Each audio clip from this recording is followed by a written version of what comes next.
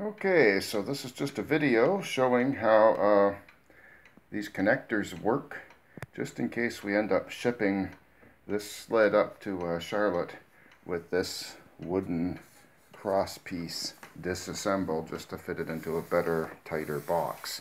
As you can see, it sticks out probably 1, 2, 3, 4 inches on each side of the sled. Would need to make the box a fair bit bigger and not as solid if we have to accommodate that. I'm thinking I might end up taking these two screws off and might get away with rotating this, or I might have to take the third one off also. So Rob, I apologize to you for having to do work on Christmas Day to put toys together for Charlotte, but probably not the first time.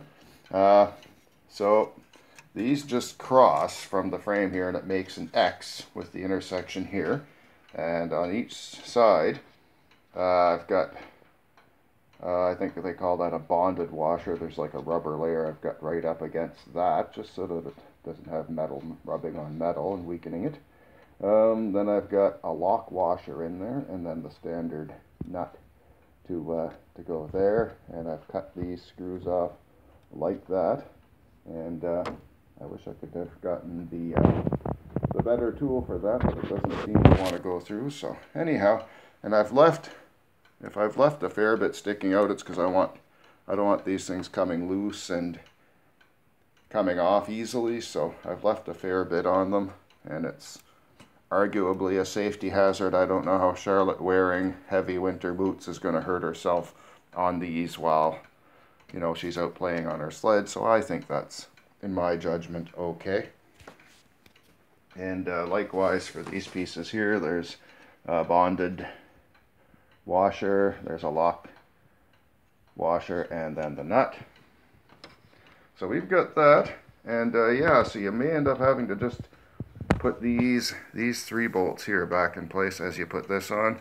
So there's the upside is the part that doesn't have these nuts in the bottom. I don't see the need to undo the rope part for that.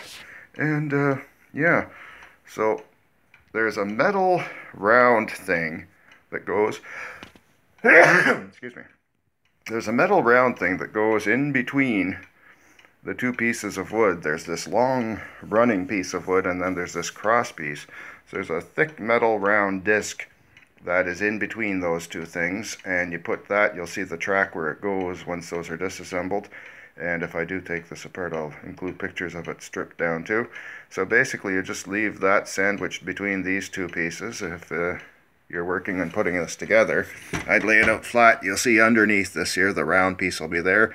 Put the screw through this hole, through that round thing, and out the bottom, and then you can put the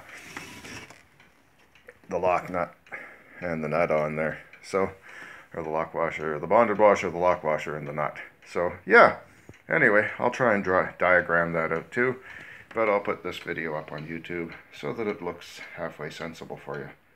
Okay, I've talked 3 minutes to explain 3 little nuts.